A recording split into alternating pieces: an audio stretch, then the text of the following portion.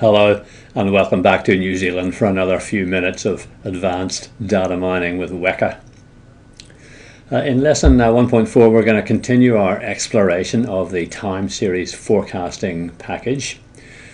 In the last lesson I showed you some graphs which I actually made with Excel for the purposes of presentation, but the time series forecasting package can make such graphs itself, and we're going to show you how to look at the output of the package. I think you should restart the Explorer just to get the reinitialize all of the options in the time series forecasting stuff, and load airline.arf. I've done that. I'm going to go to forecast and click start here. We get this output which we haven't looked at before, train future predictions it's called, and you can see this is a graph actually of passenger numbers, and if you look very carefully you can see that these are square data points, and the very last one is a round data point. That's the predicted passenger number. We're only predicting one time unit here, but we can change that. Let's go up to the interface and change the number of time units to forecast to say 12. And try again, and now you can see that we've got these kind of 12 predicted points and a dashed line. So we're forecasting ahead from the end of the data, the training data. Let's go to the lag creation panel, and remember we removed the leading instances with unknown lag values. That'll remove the first 12 instances. And we can do that again. Actually it doesn't affect the graph, we still get the same graph, but we know that the first 12 instances are not being used to create the model.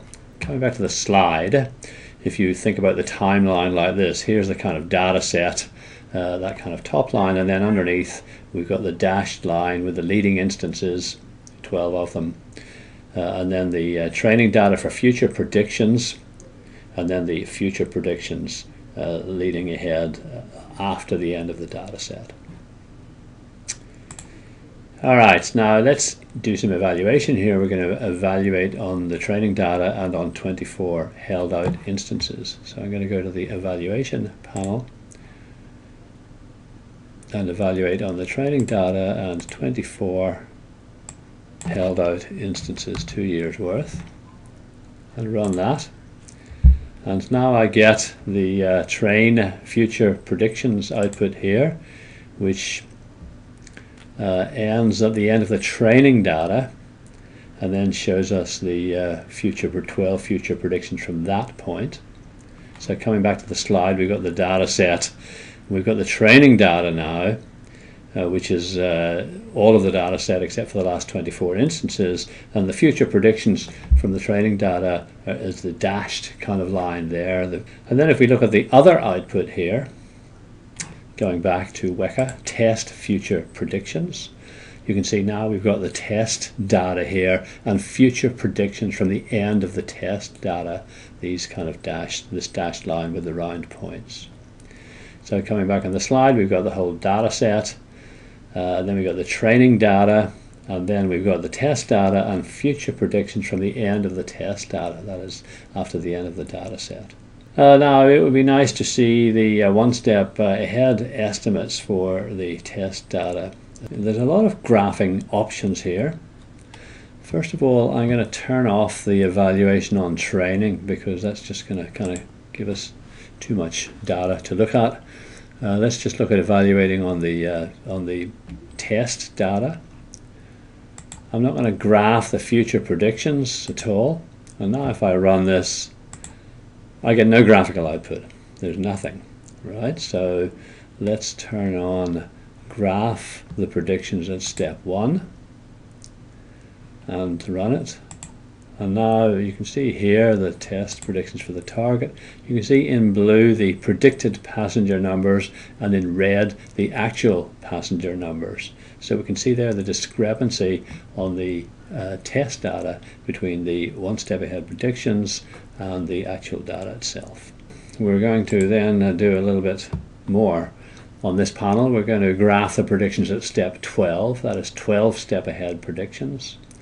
And then we're going to compare 1 step ahead, 6 steps ahead, and 12 step ahead predictions.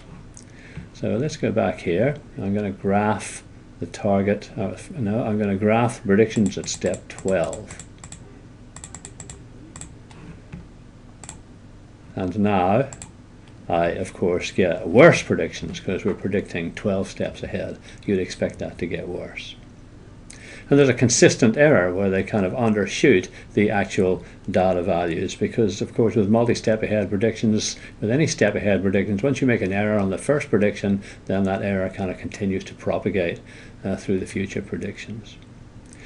Let's graph the target.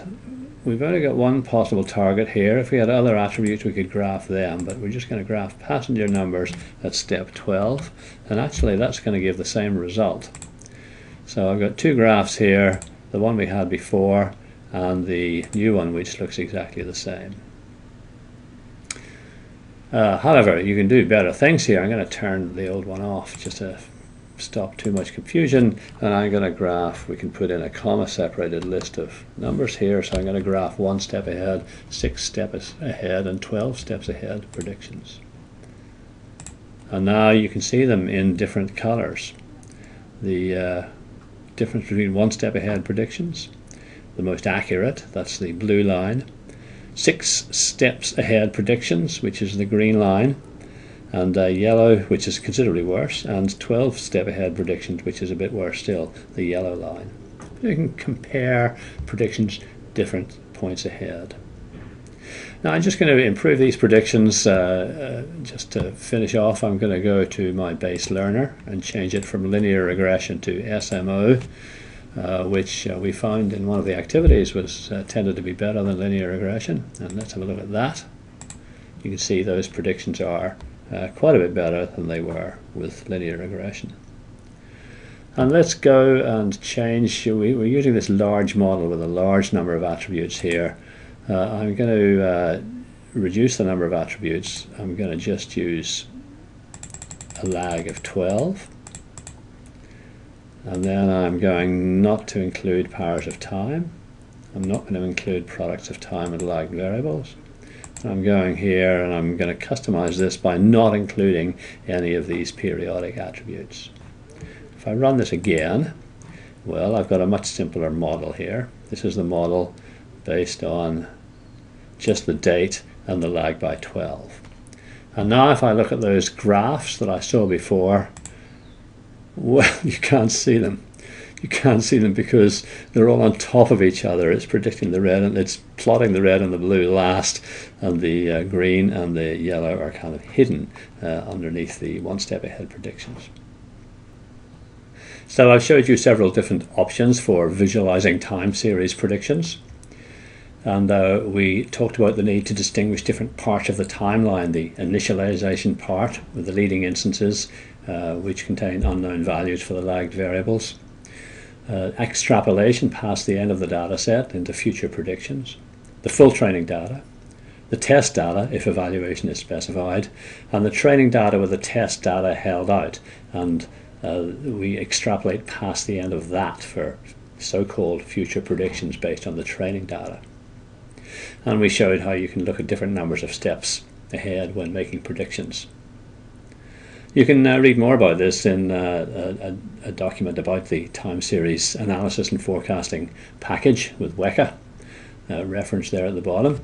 And now it's time for you to go and have a look at the activity associated with this lesson, which will sort of take you through some of the different output options, but looking at the textual output rather than the graphical output. So good luck with that, and we'll see you in the next lesson. Bye for now.